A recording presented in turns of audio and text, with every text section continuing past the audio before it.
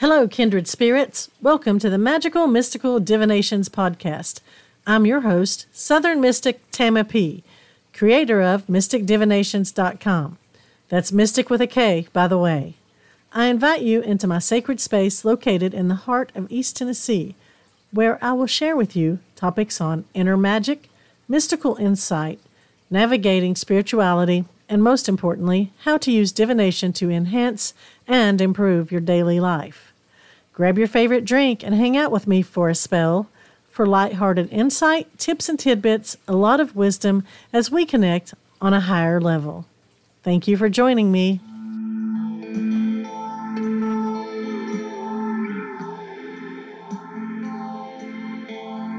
Season 1, Episode 4 is all about divination magic.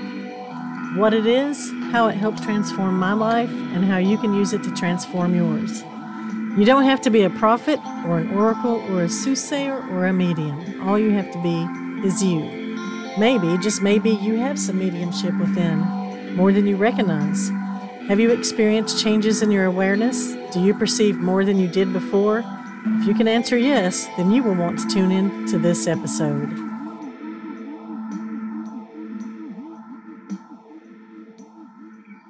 Episode 4 is titled, What is Divination Magic? Well, my friends, divination magic is a real-world practice reaching far into human history. Divination magic is that which gains the upper insight into the unknown. For some people, this can be completely natural, without requiring use of many tools. These fine folk just know. They may not even understand how they know, they just do. For others who have an interest or an awareness, they may require some special tools, such as horoscopes, astrology, crystal gazing, tarot cards, and the Ouija board. Ooh, touchy subjects, often labeled taboo. Well, we are going to drop that mindset and leave it here on the outside of my sacred space. Whoever wants to pick it back up on the way out is welcome to do that. But here and now, I welcome no negativity, dark uses, or bad intentions.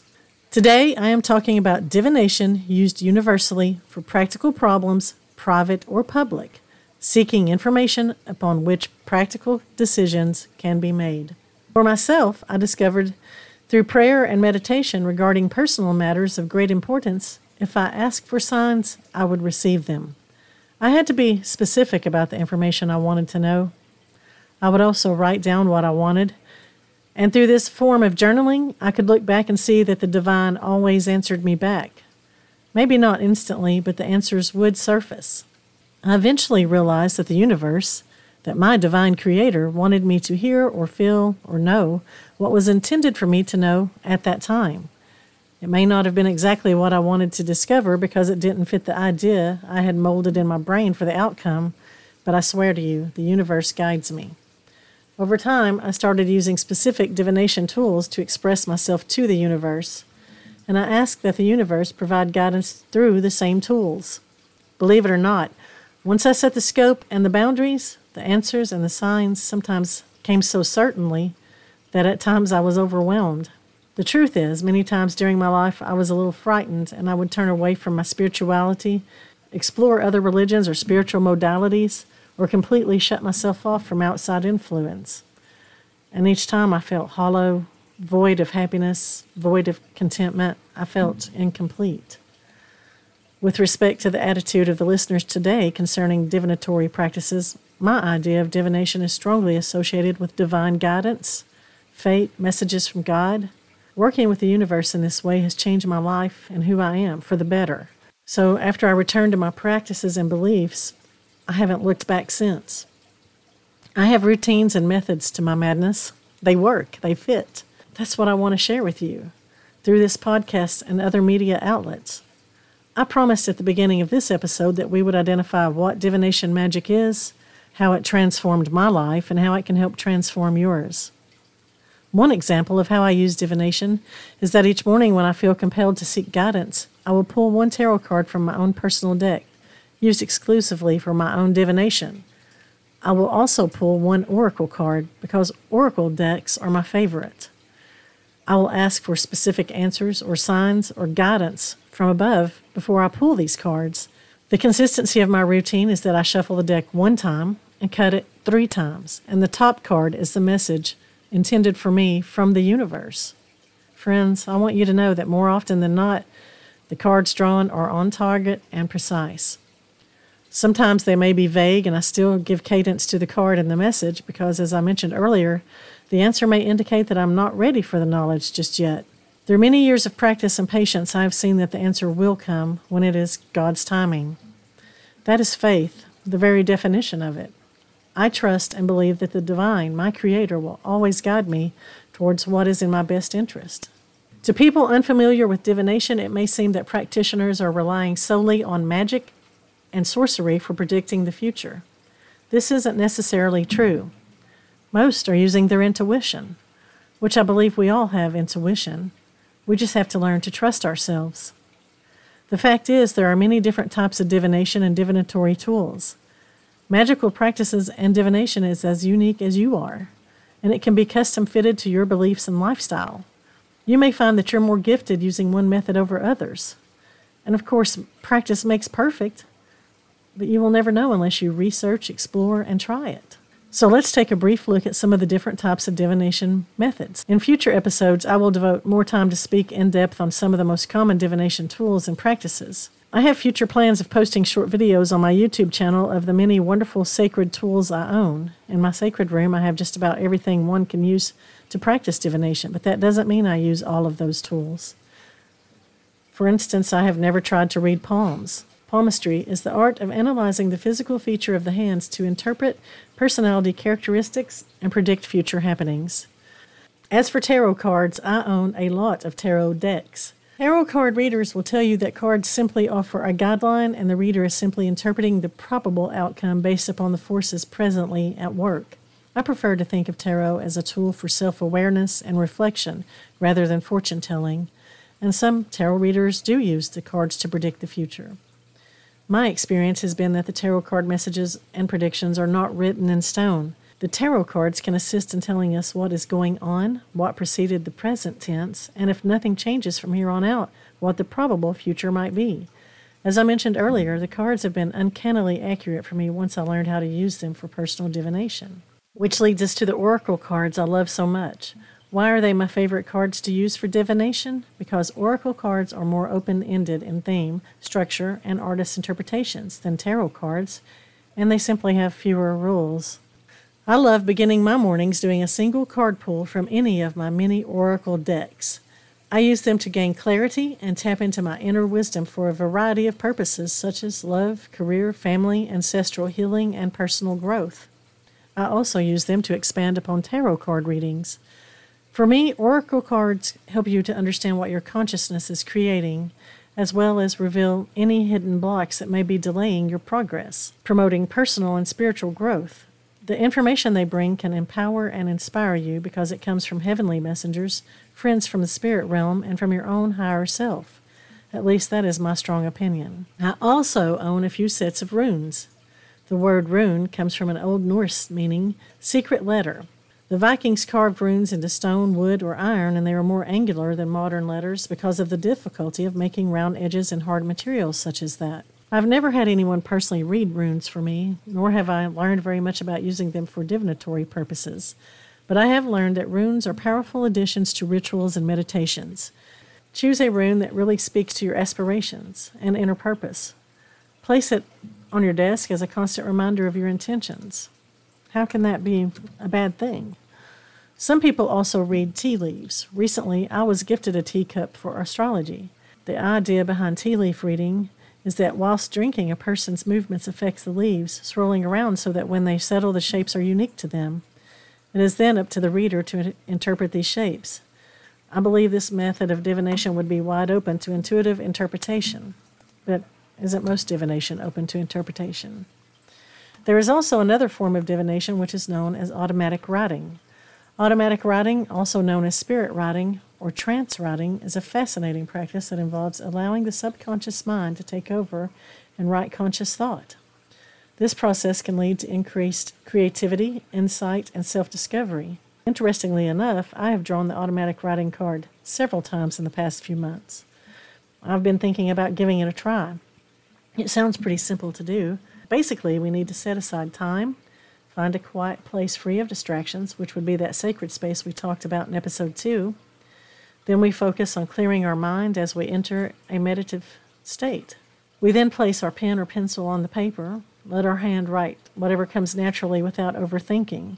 Also, we must avoid looking at our writing until we're finished. I'm feeling more inclined to give this a try.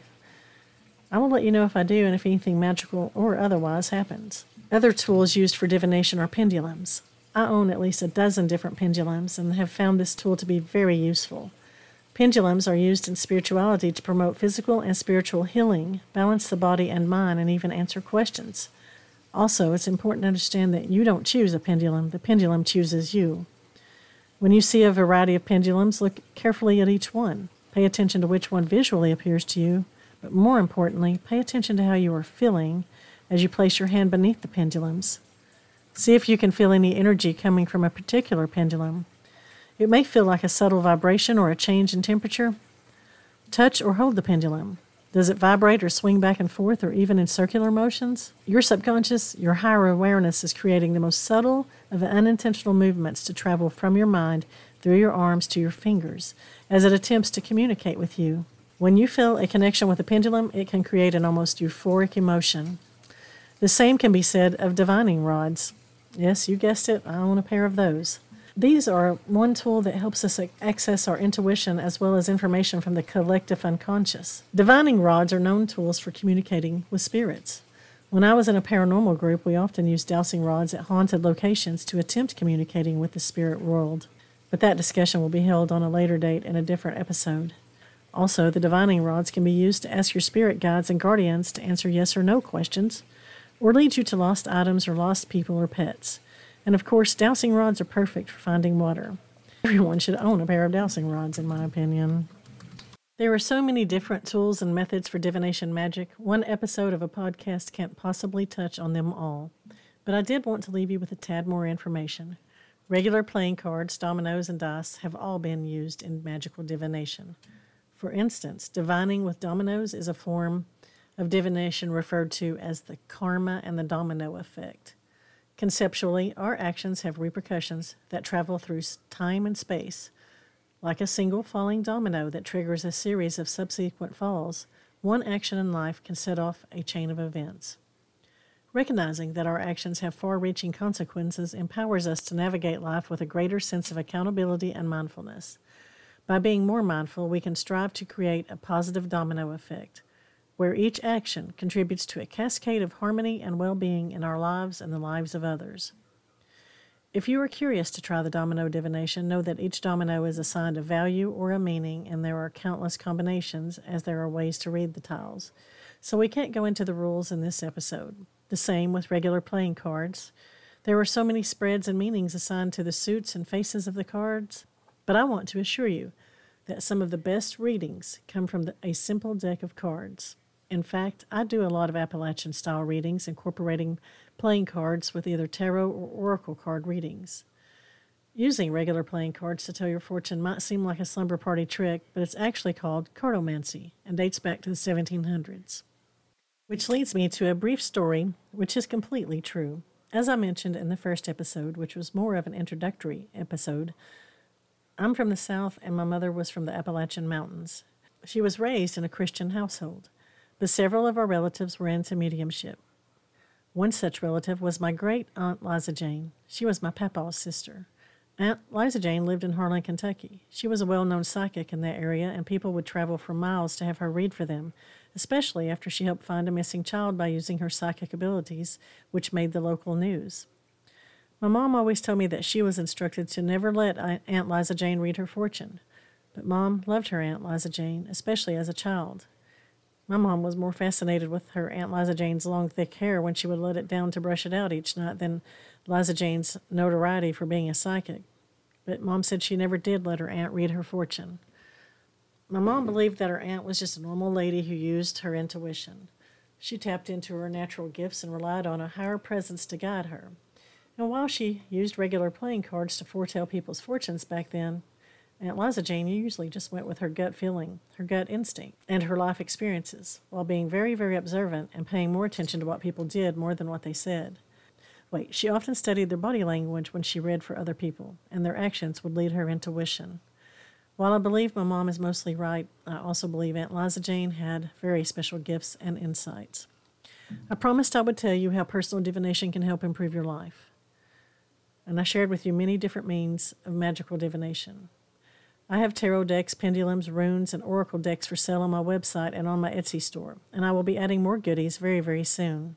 I hope that I piqued your interest or at least encouraged you to use personal divination to help you focus on your goals and how you can use these tools to communicate with your highest self or your divine guidance.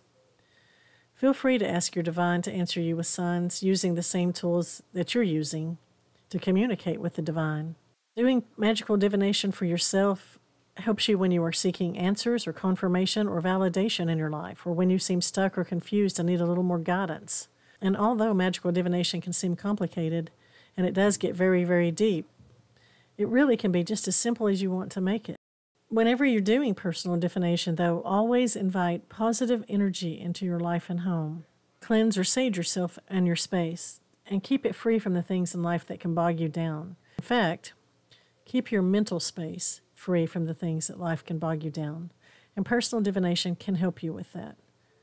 I know for myself, when I'm really feeling down, the best thing I can do is go meditate or listen to some inspirational music, or sometimes just move around to crazy music and just be my crazy self and just let it all go. Sort of like the Taylor Swift song, Shake It Off. Well, you can do that with personal divination. Anyway, I know we could go on and on about divination magic and supernatural stuff and stories and all that. And I do intend to cover more topics in future episodes. But for now, we can close this episode for a short while. I want to leave you with some positive quotes. This quote is from Roald Dahl. Those who don't believe in magic will never find it. Remember that. Another one is, magic is believing in yourself. If you can do that, you can make anything happen. This has been a Mystic Divinations podcast. I am your host, Tama P. Be sure to visit my website, mysticdivinations.com. That's mystic with a K, by the way. Also, please subscribe to this podcast. And most importantly, thank you for joining me today. Blessed be.